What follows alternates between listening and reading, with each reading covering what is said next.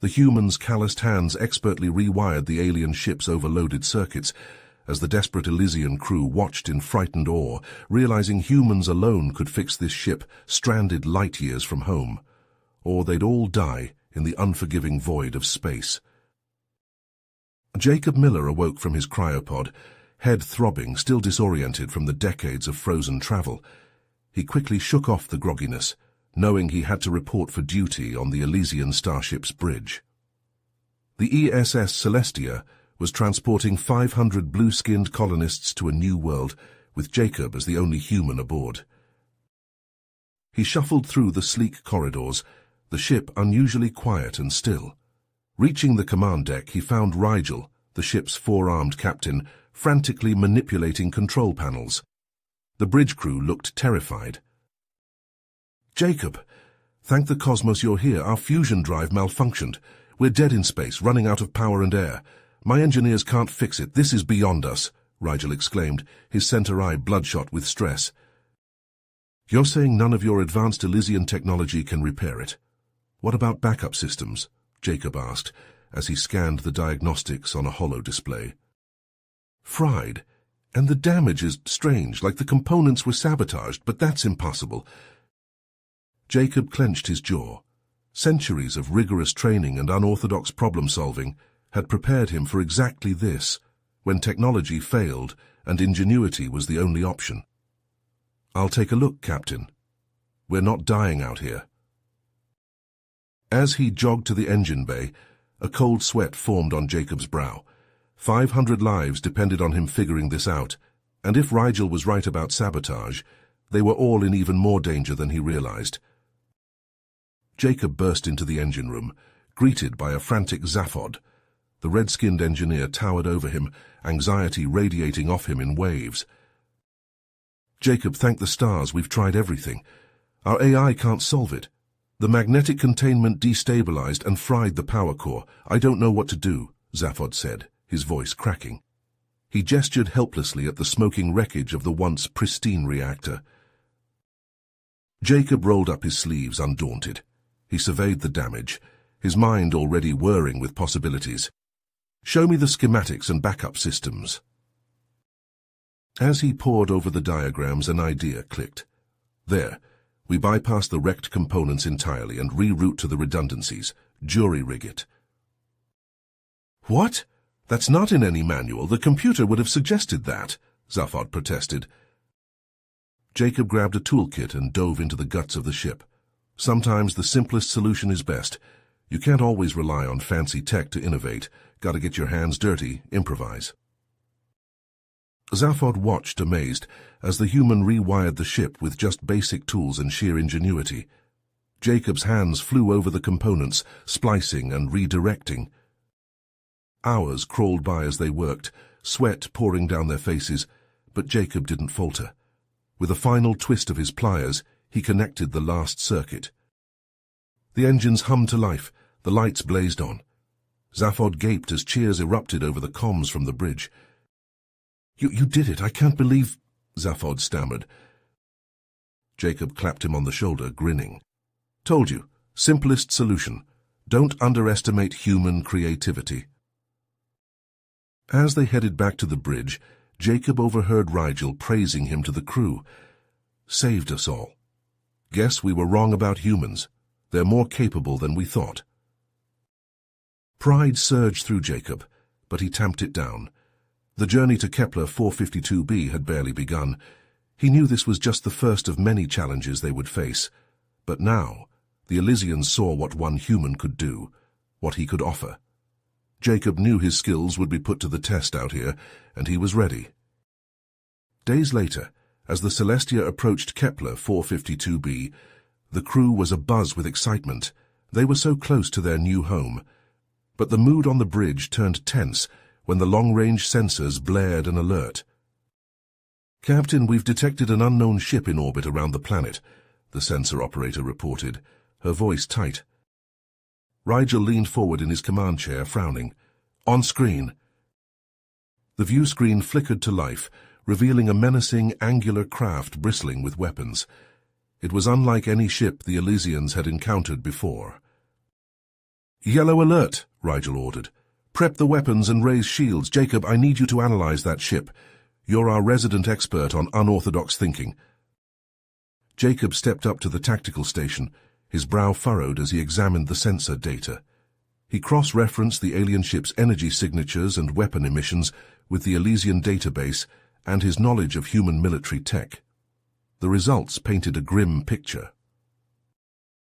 Captain, that ship is heavily armed.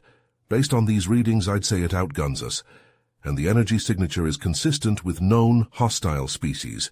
We need to be careful, Jacob advised. Rigel nodded, his center eye narrowing. Understood. Helm, approach slowly. Hail them. The comms officer opened a channel. Unknown vessel, this is the ESS Celestia. We are on a peaceful mission. Please identify yourself. A harsh clicking voice filled the bridge, the universal translator struggling to keep up.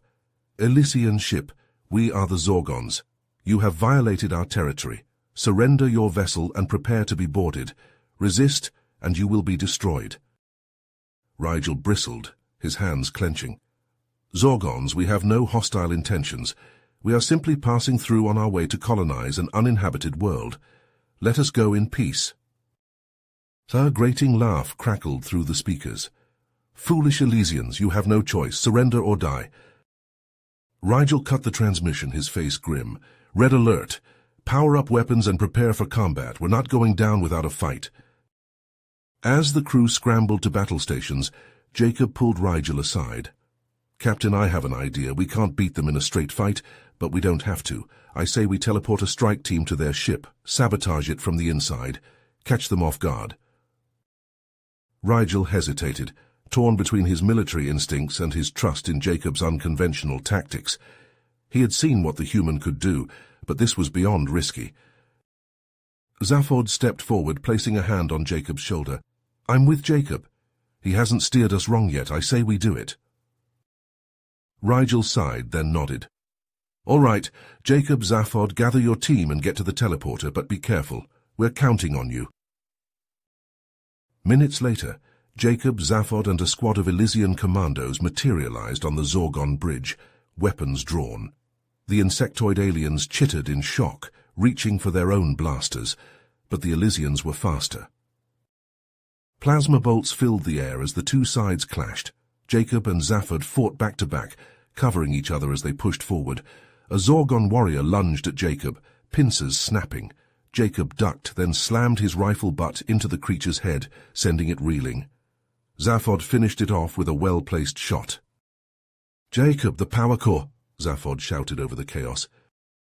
Jacob nodded, already sprinting towards the engineering section. A pair of Zorgons moved to block his path, but Zaphod was there, his blaster spitting fire. The aliens fell, and Jacob leaped over their twitching bodies. He burst into the reactor room, his eyes widening at the pulsing, sickly green core. Alarms blared as he rushed to the control panel, his fingers flying over the unfamiliar controls. He had to shut it down. But how? Then he saw it. A vulnerability in the containment field, a flaw in the design. With a grim smile, Jacob drew his sidearm and fired, the plasma bolt slamming into the weak point. The core sputtered, then went dark. The lights died and the ship shuddered. He had done it. Jacob sprinted back to the others, finding them mopping up the last of the Zorgons. Zaphod grinned at him, his face streaked with sweat and alien blood. You did it, Jacob. I never doubted you for a second, the engineer said, clasping Jacob's hand. Together the strike team fought their way back to the teleportation point, Zorgons hot on their heels, but they made it, the Elysian ship snatching them away in a burst of light. As they rematerialized on the Celestia, the crew erupted into cheers. On the view screen the Zorgon ship drifted, powerless and defeated. Rigel strode forward, grasping Jacob's shoulder. You saved us all, Jacob. I was wrong to doubt you. You're not just an asset, you're a true friend. Jacob smiled, feeling a sense of belonging he had never known before. He had found his place among the stars, fighting alongside the Elysians, and he knew that together they could face whatever challenges lay ahead. As the Celestia settled into orbit around Kepler 452b, Jacob stood on the bridge, transfixed by the view on the main screen. Oceans of deep blue stretched across the planet's surface, broken up by massive continents covered in verdant forests and sprawling grasslands. It was like looking at a pristine Earth, untouched by human influence. "Magnificent, isn't it?" Rigel said, stepping up beside Jacob. "I never thought I'd see another world so similar to our ancestral home." Jacob nodded, still marveling at the sight. "It's incredible. Hard to believe a place like this exists out here." Rigel turned to his crew, his voice filled with excitement. "All right, everyone, let's get to work. I want scout teams on the surface as soon as possible. We need to find the best location for our colony." As the Elysian scouts prepared to teleport down to the planet, Jacob couldn't shake a feeling of unease. Something about this seemingly perfect world felt off, though he couldn't quite put his finger on it. Hours later, Jacob's concerns proved to be well-founded. Reports from the surface came in, describing strange malfunctions in the scouts' equipment. Communication systems crackled with static before going dead, and several scouts failed to check in at their designated times. Rigel, his face lined with worry, turned to Jacob and Zaphod. "I need you two to go down there and find out what's happening. If there's a threat to our people, we need to know about it." Jacob and Zaphod materialized on the planet's surface, the lush jungle surrounding them alive with the calls of exotic animals. They set off in the direction of the last known location of the missing scouts, pushing through the dense undergrowth. As they trekked deeper into the jungle, Jacob noticed something strange. The plants and animals around them seemed to be subtly different from those on Earth, with colors and shapes that were just slightly off. It was as if the entire ecosystem had evolved along a different path. Suddenly Zaphod stopped, his eyes wide. "Jacob, look at this." So ahead of them, hidden beneath a canopy of towering trees, stood the ruins of an ancient city. Massive structures of a strange, iridescent metal rose from the jungle floor, their surfaces covered in intricate alien designs. Jacob and Zaphod approached cautiously, their weapons at the ready. As they stepped into the heart of the ruins, a group of tall, slender beings emerged from the shadows. Their skin was translucent, glowing with an inner light, and their eyes shone like stars. "Welcome, travelers," one of the beings said, its voice melodic and haunting. "We are the Watchers, the last of our kind." The Watchers led Jacob and Zaphod deeper into the ruins, revealing the tragic history of their civilization. They spoke of the Void, a malevolent entity that had consumed their people, feeding on their life force until only a handful remained. "And now, with your arrival, the Void has awakened once more," the lead Watcher said, its eyes filled with sorrow. "It senses the life on your ship, the potential for new prey. You must flee this place before it is too late." Jacob and Zaphod exchanged a look of horror, realizing the gravity of the situation.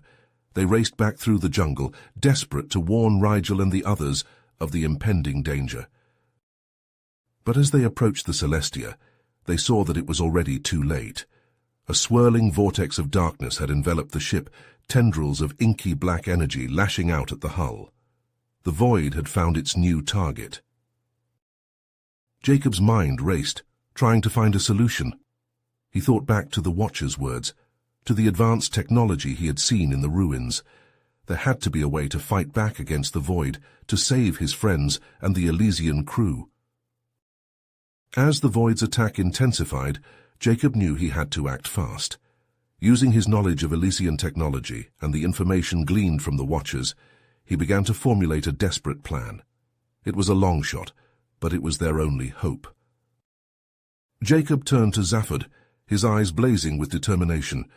"We need to get back to the ship. I have an idea, but we don't have much time." Zaphod nodded, gripping his weapon tightly. Together they charged towards the Celestia, ready to face the Void head-on. The fate of the Elysian crew, and perhaps the entire galaxy, rested on their shoulders. Jacob raced back to the Celestia, his heart pounding as he explained his desperate plan to Rigel and the others. The fusion drive, the same technology he had repaired mere days ago, could be overloaded to create a massive electromagnetic pulse. The EMP would disrupt the void's energy structure, tearing it apart. But the cost would be high. The pulse would also destroy the Celestia itself, killing everyone still on board. Rigel's face fell as the weight of the decision settled on his shoulders. To save the colony and the planet, he would have to sacrifice his ship and crew. With a heavy heart, he gave the order. "Evacuate to the surface," Rigel commanded, his voice cracking. "Jacob, Zaphod, and any volunteers will stay behind to initiate the EMP." As the escape pods launched, Jacob and Zaphod raced to the engine room, a handful of brave Elysians at their side. The void's tendrils lashed the ship, the hull groaning under the assault. "We have to hurry!" Jacob shouted over the chaos, his hands flying over the controls. Zaphod worked beside him, sweat pouring down his face as they pushed the fusion drive beyond its limits. The reactor pulsed with dangerous energy, the containment field straining. Suddenly a power surge ripped through the room. Zaphod screamed as electricity arced through his body, slamming him into the wall. He crumpled, unmoving. "Zaphod!" Jacob cried, but he couldn't stop. The void was closing in, seconds from engulfing the ship. With a final desperate effort, Jacob input the last command. The fusion drive surged, the reactor going critical. A blinding flash of light erupted from the Celestia, the EMP blasting outward in a shockwave of raw power. The void recoiled as the pulse slammed into it, its shadowy form unraveling. It let out an unearthly shriek as it dissipated, torn apart by the electromagnetic maelstrom. But the Celestia, caught at the epicenter, stood no chance. The ship disintegrated, reactor breaching in a cataclysmic explosion. Jacob, Zaphod, and the remaining crew vanished in the searing light, their atoms scattered to the cosmic winds.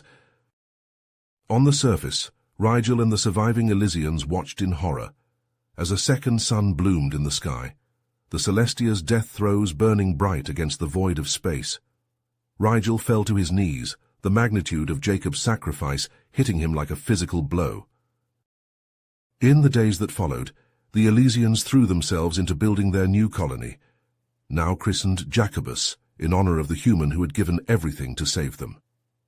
As they worked, the memory of Jacob's courage and selflessness drove them forward. Rigel, haunted by the loss of his friend, found himself changed by the experience. The universe, he now realized, was far more vast and dangerous than he had ever imagined. The Elysians, for all their advanced technology, still had much to learn. As the story drew to a close, the Elysian colony stood as a testament to the sacrifices made and the bonds forged between two disparate species. The future was uncertain, but one thing was clear. The legacy of Jacob Miller would endure, a shining example of the heights to which both humans and Elysians could rise when they stood together against the darkness. You have reached the end of the story.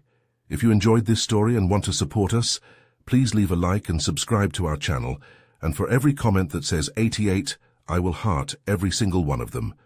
Thank you for your time.